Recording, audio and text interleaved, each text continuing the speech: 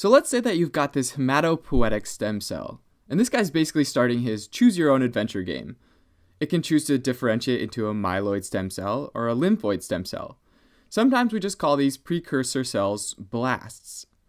If it goes the myeloid path, it can go on to be all sorts of specialized cells like red blood cells, monocytes, granulocytes, or megakaryocytes. Alternatively, it could choose the lymphoid stem cell route, and it can go on to become B cells or T cells of the immune system. These adventures of the hematopoietic stem cells are usually happening all the time, and new cells are like always being created. In acute leukemia, though, they lose this ability to differentiate or mature into one of these cells. So, for example, they might get to the myeloid blast part of the adventure, but can't differentiate any further. And when they can't go anywhere, they start to build up. So you end up with this buildup of these blasts, or stem cells. And since this is all happening in your bone marrow, this buildup will also happen in your bone marrow. So if you took a sample of somebody's bone marrow that didn't have acute leukemia, you'd probably notice that the percentage of their blast cells is about 1 to 2%, which would be normal. If there are greater than 20% blast cells in the bone marrow, though, we define that as acute leukemia. When all these blast cells start to build up, they get crowded, and they crowd out or sort of get in the way of normal cells differentiating. So what happens is you end up presenting with a loss of cells that you'd normally produce in the bone marrow. Like if you had a loss of red blood cells, you'd develop anemia, where you might have symptoms of fatigue. Or maybe you're missing platelets, so you get thrombocytopenia and have problems with bleeding. Or neutrophils and neutropenia and start getting more infections. Usually symptoms like this can come about relatively quickly, which is why we say that it's acute leukemia. Eventually, these blasts build up to a point where they start to spill out into the bloodstream, which typically causes your white blood cell count to go up. So if you took a peek at a blood smear, there's a couple things to look for. First, look at how large these guys are compared to the normal cells. Another thing is that they'll be pretty immature, judging by this relatively low amount of cytoplasm. Alright, great, so we figured out that it's a blast cell. But what kind of blast cell is it? Lymphoid or myeloid? Tough to say. This is important though, because if they have a buildup of myeloblasts, they'll actually have acute myeloid leukemia. Whereas if they have a buildup of lymphoblast, they'll have acute lymphoblastic leukemia. And these two are very different and need very different treatments. So what we're going to do is we're going to look for certain markers. For the lymphoblast, the most important marker is that they'll have this positive nuclear staining for TDT in the cell's nucleus. TDT is a DNA polymerase that's present only in the nucleus of the lymphoblasts, not in the lymphocytes, or the mature cells, and not in the myeloblasts. So if a nuclear stain comes out positive for TDT, we know that it's got to be a lymphoblast, right? For the myeloblasts, presence of Peroxidase, an enzyme, indicates that we've got to have a myeloid blast on our hands. Usually this is done by cytoplasmic staining, but you can also look for this crystallized version of the enzyme called an Auer rod under the microscope. Okay, so let's say that we've got a positive test for DNA polymerase TDT, meaning that we've got a lymphoblast, so we must have acute lymphoblastic leukemia. It actually gets a little more complicated though. Remember the lineage, where lymphoblasts go on to be either B or T cells? Well, in between they become either B lymphoblasts or T lymphoblasts. So really you can have subtype B acute lymphoblastic leukemia, or BALL, or T acute lymphoblastic leukemia, or TALL. Just like we figured out that as a lymphoblast with TDT positivity, we can also determine which subtype of lymphoblast it is based on surface markers. The most commonly seen are these B lymphoblasts, so BALL. And super important and specific surface markers to look for are C10, C19, and C20. Treatment of BALL usually involves chemotherapy, and there's usually a very good response. But one thing you have to remember is that the chemotherapy goes into the blood, and it can't cross either the blood-brain barrier or the blood-testicular barrier. So patients will often need prophylactic injection of the chemotherapy to the scrotum and the cerebrospinal fluid. If we look at these patients a little more closely at their cytogenetic abnormalities, so like abnormalities in their chromosomes, we can get an idea of their prognosis.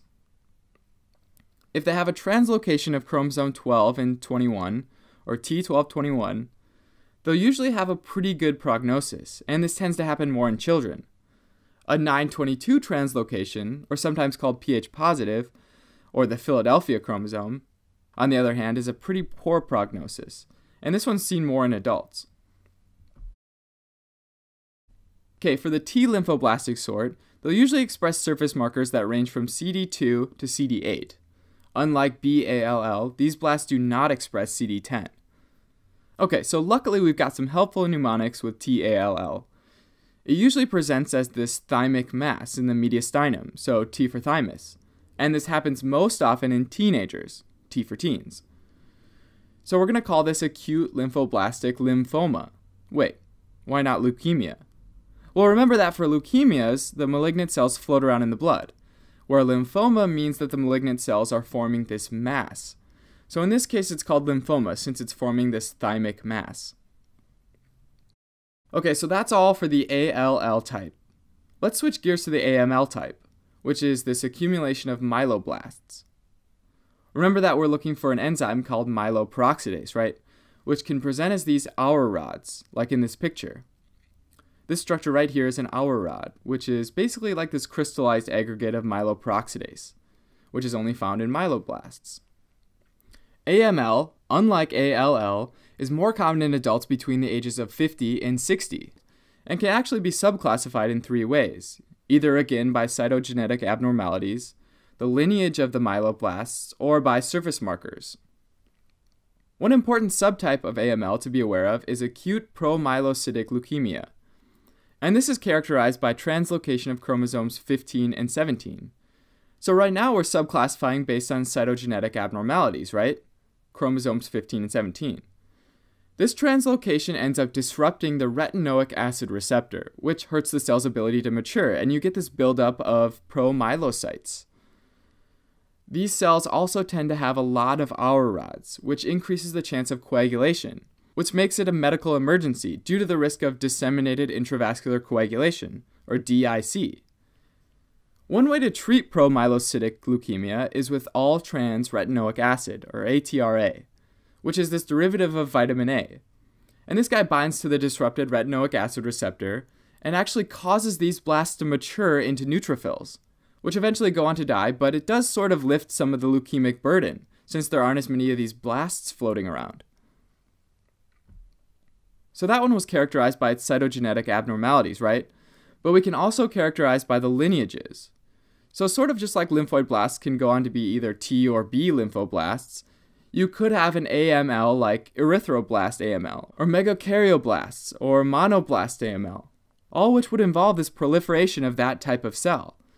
So one that's important to know about is this last one, monoblast AML, or acute monocytic leukemia.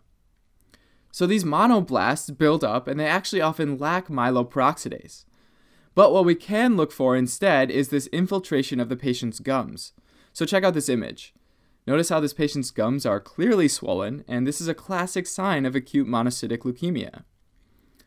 Another important subtype, though, is megakaryoblast leukemia, so a buildup of megakaryoblast. Just like the monoblasts, these don't have myeloperoxidase either, but there's this association with Down syndrome before the age of 5. So this is actually an important point. In general, patients with Down syndrome have an increased risk of acute leukemia, usually acute megakaryoblast leukemia when it's before the age of 5, and ALL after the age of 5. Now, there are also conditions that aren't necessarily AML, but can actually lead to AML, and one is called Myelodysplastic syndrome, which is characterized by this abnormal buildup of blasts in the bone marrow, which sounds familiar, right? But at this point it's below 20%, so we don't call it AML yet. Myelodysplasia, meaning bad formation of bone marrow cells, often leads patients to have a low blood cell count since the cells aren't developing right, which is also called cytopenia. Because they have these cytopenias, they often actually die due to infection or bleeding. But they can also progress to acute leukemia if their blast percentage goes over 20%. So then they'd have something like AML with a background of myelodysplasia. And that's an overview of acute leukemia, as well as some of the more common subtypes of acute leukemia.